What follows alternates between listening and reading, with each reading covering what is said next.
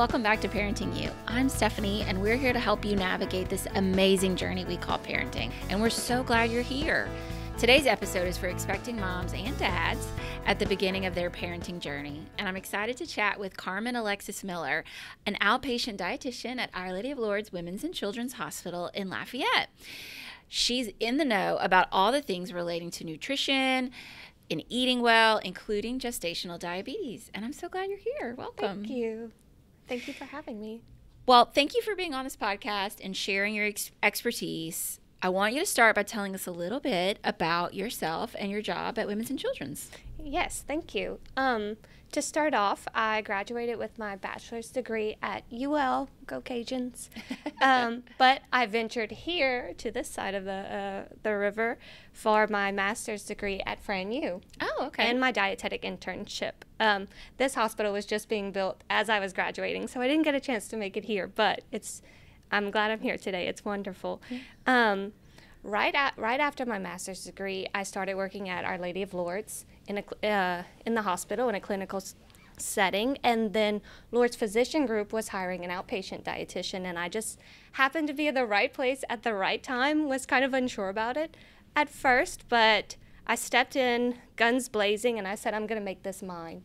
And as the outpatient dietitian there, I take on all patients from all ages and disease states. So I have special interest areas, gestational diabetes being one of them. But as of now, or at least for now, I cover everyone and all nutrition states. So that is what I'm doing right now, and I've found a very comfortable niche there. Cozy little office and a nice setting where I feel very lucky and happy to help. That's awesome. That's great. Well, Thank you mentioned gestational diabetes, and so that's kind of what we want to jump into today. Of course. I remember the test when I was pregnant. Oh, the test. So all pregnant moms are screened for gestational diabetes. Yes. Can you walk us through what is that process, and what does that tell us about the pregnancy? Okay. Yes. So pregnancy can bring about changes to your insulin sensitivity, and therefore your blood sugar as well. I don't know if there's a very specific reason why, but we just know that changes do happen. Yeah. The body just, lots of changes during pregnancy. Sure. Yeah. The body has to adjust. So doctors will test just to make sure that your blood sugar is maintaining good balance throughout your pregnancy. Usually they test around 26 to 28 weeks. However, if you do have a history of maybe pre-diabetes, or if in a previous pregnancy you had gestational diabetes, they might test you a lot sooner, just because you tend to be more at risk. But for normal purposes, pregnant women are tested between 26 to 28 weeks with a glucose test. Different countries and different areas will do different things, but here in the U.S., we have a two-step process. The first step is the screening process. Well, you'll be given the wonderful little drink, sugar drink. Let me say this, only just tasted like a flat Fanta. I agree. That's all I tell people, is it tasted like a flat orange Fanta. I agree. Don't be scared. That's some of the, I've had women had pure anxiety over the drink, and I'm like, do you remember those awful little drinks we had when we were younger in the 90s? Yep. It's just something like that. Yep. So just, take it with a grain of salt. There and you go. You could enjoy it. Just enjoy. But the screening test is done with 50 grams of glucose. Okay. And they test you 1 hour after that to kind of see what your blood sugar's doing with all that sugar that you just took in. If you get a reading, if your blood sugar is a little bit elevated, they'll do a second test. That test has 100 grams of glucose. Got it. So it's a lot more syrupy. It's a lot more sugar.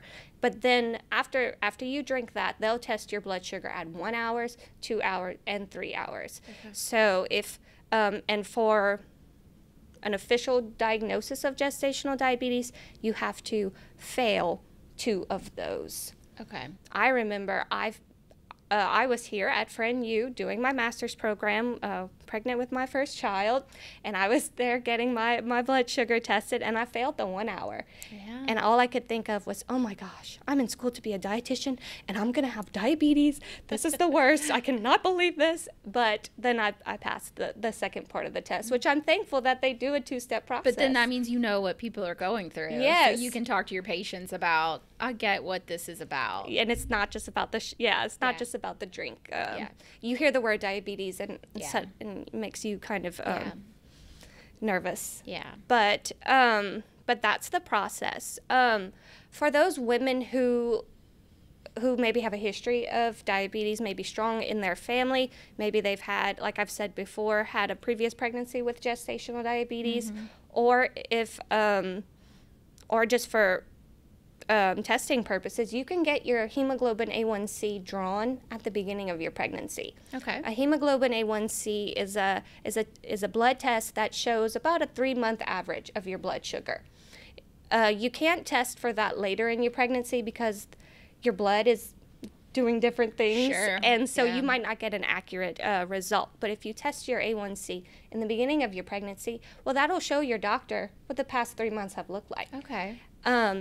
An elevated A1C in the beginning of your pregnancy can, what was the number? 98.4% predict that you will have gestational diabetes. Oh, okay, that's interesting. So for those of us like myself, maybe with a strong history of diabetes in my family, next time, or hopefully next time, if a second baby happens, I will ask for my A1C drawn at the beginning. So that way I know.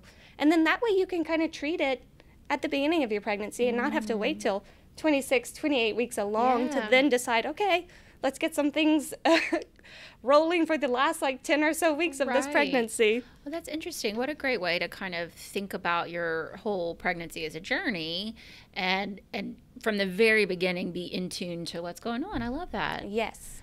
Well, so let's say that someone, quote unquote, fails both tests, but maybe just the results weren't what they were hoping for. What does that mean for mom's pregnancy, labor, the baby?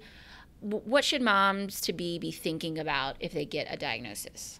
Okay, so if you get a diagnosis of gestational diabetes, likely the first step, they will just send you home with monitoring tools. Okay. The finger prick and the testing strips and whatnot. They'll have you monitor your blood sugar, usually fasting in the morning and then 2 or 3 times during the day after meals to kind of see what's going on. If those numbers look kind of crazy, they might start you on medication. Okay.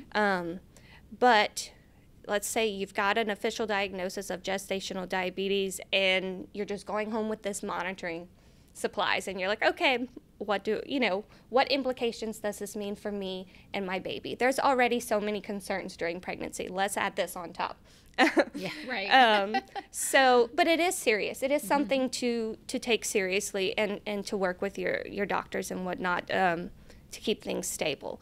Untreated gestational diabetes can put you, as the mom, at a very high risk for hypertension during pregnancy or high blood pressure and even preeclampsia, which is a condition of severe high blood pressure and other implications and can lead to awful results. Yeah. Gestational diabetes puts you at risk for having a C-section. It also puts you at higher risk for developing type 2 diabetes later on in life. And this could put baby at risk for being born large, which then increases the risk for a C-section. If a baby is too big, doctors will likely do a C-section. It could mean that they're born a little bit early, could spend some time in the NICU, which is although we have wonderful NICU staff, a mom never really wants her baby to go in the NICU. If a baby is born preterm, that baby could have respiratory distress syndrome if it's born a little bit too early. That baby is also at risk for developing diabetes themselves and being overweight later on in life. Interesting. The worst possible case scenario would be blood sugars left untreated throughout the pregnancy, and we have a stillbirth as a result. Yeah. So gestational diabetes is not a death sentence, but it's also not something you should just go home and ignore. Yeah. It's crucial to watch it, get tested for it, and take it serious. And take it seriously, yes. Yeah. Well, so tell me about the healthiest ways to manage gestational diabetes. Is it through diet? Is it through medicine? What are some ways that women can be prepared for that? And if they're facing it, what do they do at home to make sure it's okay? Okay. So your OBGYN will be your best resource. But of course, I'll say diet first as the best way to manage your gestational diabetes. But before I get into that, one of the best ways to manage it is to monitor it. Yeah. I know those finger pricks get annoying, and it's you kind of have to put a reminder on your phone every so often to check your blood sugar. But at least you know where you stand. Yeah. And if you do make changes, well, then you know what's working and what's not. Our blood sugar will respond differently. Yours might respond differently to different foods than mine will. I know oatmeal tends to be one of those foods that it's kind of up in the air. You might be able to eat some oatmeal and your blood sugar will be fine. I might eat it and I'm skyrocketing for a few hours. Knowing that your blood sugar could respond differently to different things, it's always good to monitor first. Got it. Secondly, you can exercise. Exercise is great during pregnancy for a multitude of reasons, but also for your blood sugar. The movement that you do through exercise actually uses that sugar that's in your blood and sends it where it needs to go, that activity that you're doing. And when you say exercise, you don't mean like an hour of really tough cardio. It's if you a brisk want walk, to and your it's doctor lifting weights. It's what makes your blood pump. It's what makes your heart pump. Exactly. You don't have to think of it as being so extenuous. You don't have to go to the gym for 2 hours. Got it. Sometimes, even if you are monitoring your blood sugar and you're like, okay, wow, that meal, I thought it was a great perfectly planned meal, but my blood sugar is going nuts. Sometimes a little 10-minute walk after a heavy meal can just kind of help bring things back down a little. That. So yeah, it doesn't have to be strenuous, leaving you exhausted after an exercise. Sometimes a 10-minute walk can do the trick too. Great. Okay. Not only monitoring your blood sugar, exercising, but then monitoring your weight too. You are going to gain weight during pregnancy, but having blood sugars that are out of control can kind of put you at risk for gaining a little bit too quickly or gaining maybe more than what is normal. So something to monitor. And then lastly, of course, you can focus on your diet, which we've had such success as dietitians helping moms with gestational diabetes that a lot of times they don't need medication first. Yeah. If they do need medication, sometimes they can be on a more simple medication. And sometimes life happens and you have to be on insulin injections. But that's second, third step. But I feel comfortable knowing that even if things get out of control, there's still help with medication. But a lot of times you can be controlled through your diet. That'll mean keeping an eye on the foods that do affect your blood sugar, those carbohydrate foods. That will be your grains such as your bread, rice, pasta, your starchy vegetables such as your potatoes and corn and winter squash, and your fruit, your milk, things like that. The one thing I do ask patients to take off the table completely would be soda. That's the one. I'm a pretty relaxed dietitian, especially around processed foods and sugary. Sure, there's a time and place for all foods. But when it comes to soda and gestational diabetes, that's asking for a skyrocketing blood sugar without getting much nutritional value. Yeah. So I always tell my patients, look, we don't have to take much off the table. We have to monitor our portions. We have to work and know what foods affect our blood sugar. But the one thing I would mention would be to maybe put the sodas away for after pregnancy. That makes sense. Or whatnot. That makes sense. There are focus foods that I like to tell patients, pregnant patients, to try to get more of during pregnancy. And when you focus on those focus foods, you don't really have a lot more room. You're full, you're satisfied, and there's not a lot more room to for anything extra that might not be great for you and baby. So you're starting with the things that fill you and keep you full rather than the things that don't do much for you, and so it leaves little room for the cravings of the I think others stuff. have called that empty calories. Yeah. Okay. I love that. With pregnancy and building a small human, there's lots of nutrients that are increased. You need more protein, you need more vitamins, things like that. So I encourage women to think with these foods first. And then you have a small space left for the foods that actually do affect your blood sugar.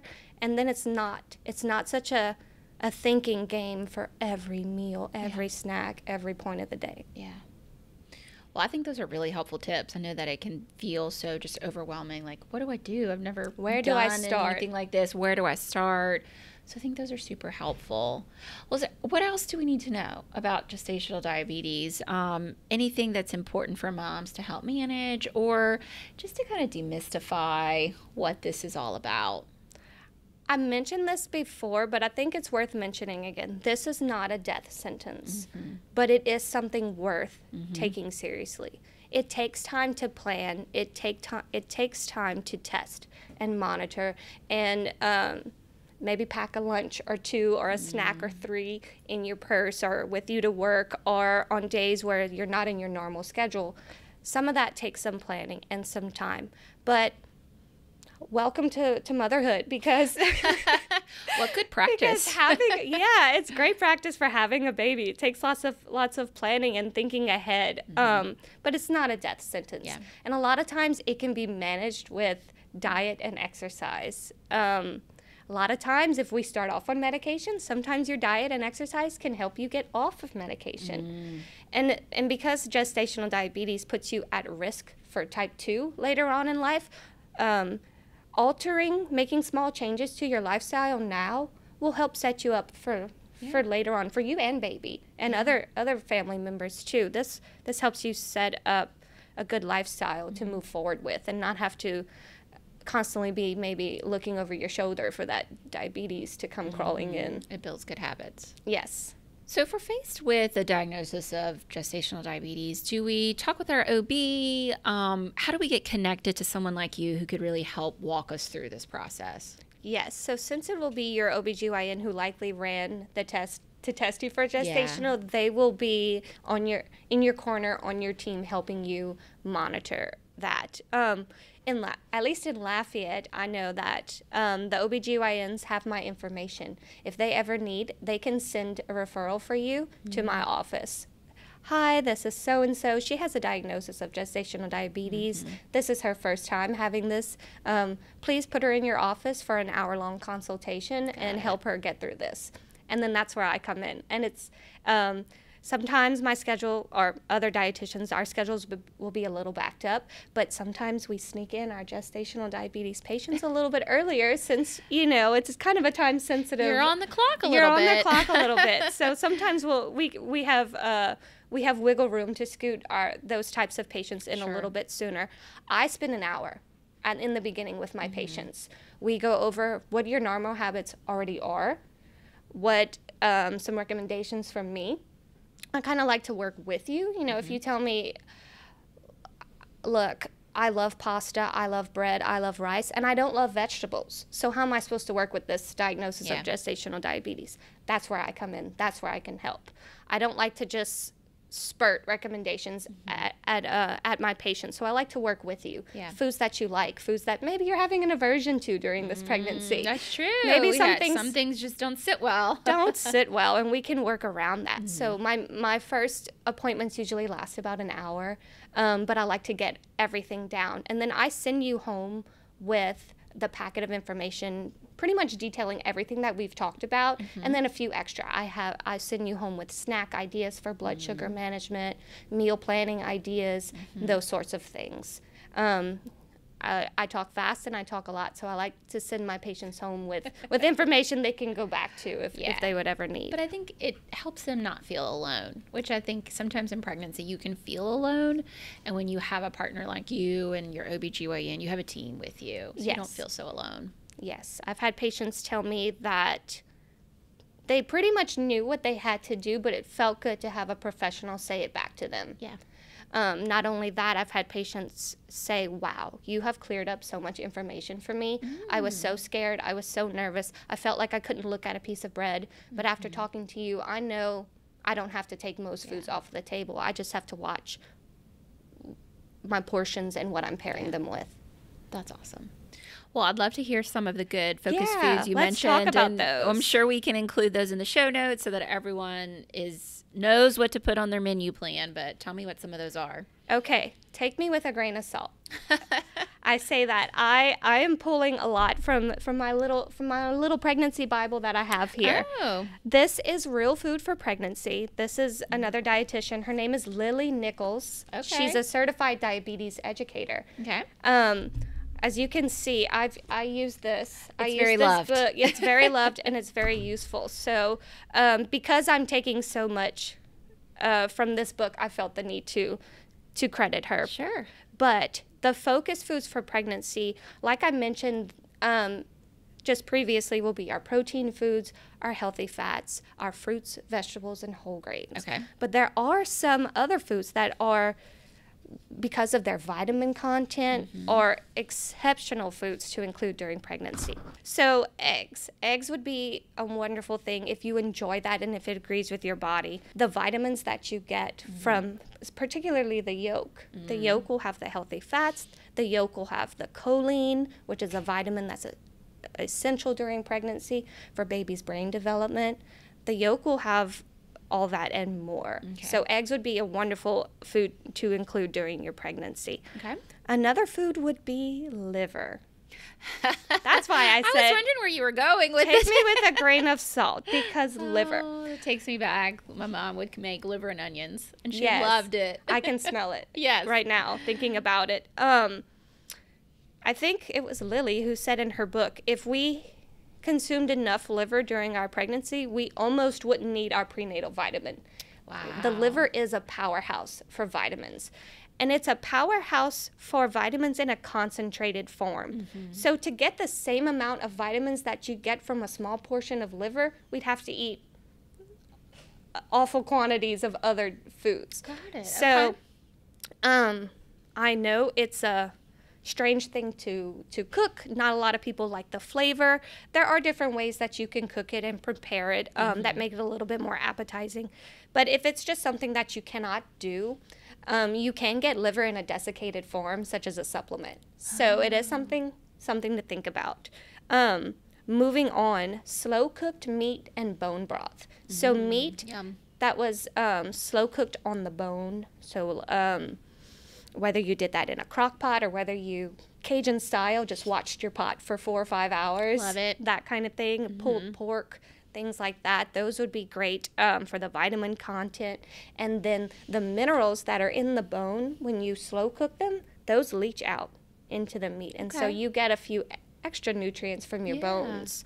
Bone broth, too, would be a wonderful thing to include during your pregnancy, especially on days maybe in the beginning where not a lot is agreeing with you, you're dealing with some nausea.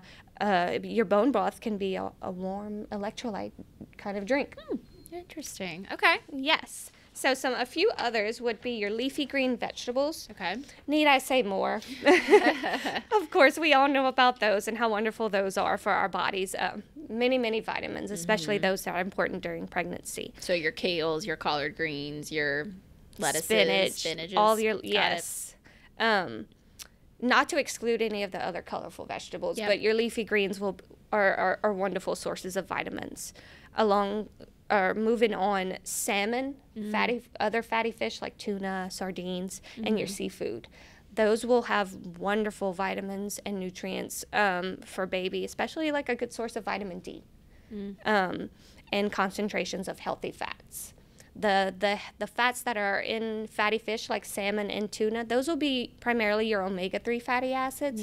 Those are heart healthy. Those are anti-inflammatory, but those help build a healthy brain for baby as well. And then last but not least, again with a grain of salt, would be your full-fat dairy. So whole milk and whole-fat cheese and whole milk yogurt, things like that.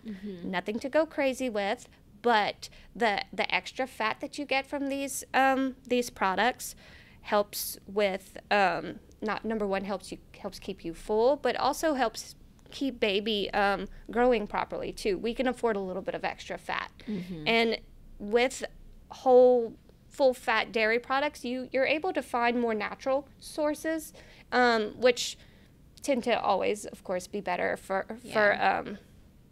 health in general, but especially for a growing small baby. Well, I know what's on my menu now, and I am not pregnant, nor do I have gestational diabetes, but that sounds delicious. That's such a good list. Thank you for sharing that. No problem. Well, thank you again for being here, Carmen. I learned so much. We appreciate everything you've done, and everything she talked about today will be in the show notes, and we really appreciate your time. Thank you. Thank you for having me. We are with you through all of maternity and beyond, and thank you for joining us on this amazing journey we call parenting. We'll see you next time.